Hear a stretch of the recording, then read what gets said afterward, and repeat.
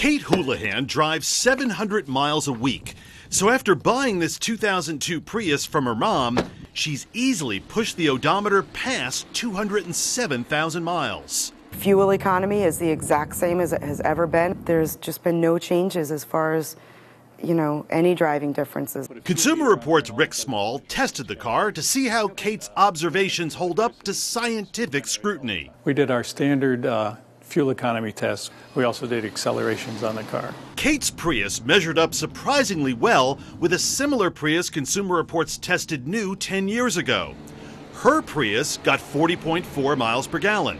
The Prius tested in 2000 got 40.6 miles per gallon. Acceleration was virtually the same too. There was less than half a second difference getting to 60 miles per hour. When the Prius first came out, a concern was battery life, as the hybrid technology was brand new.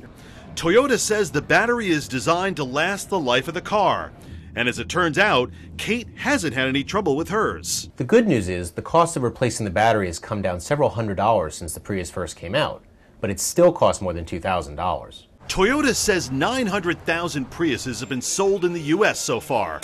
And at today's prices, even moderate drivers can save an average of $750 a year in gas. Add to that the satisfaction of lowering your carbon footprint, and you may come to the same conclusion as Kate. I would buy another Prius in a heartbeat.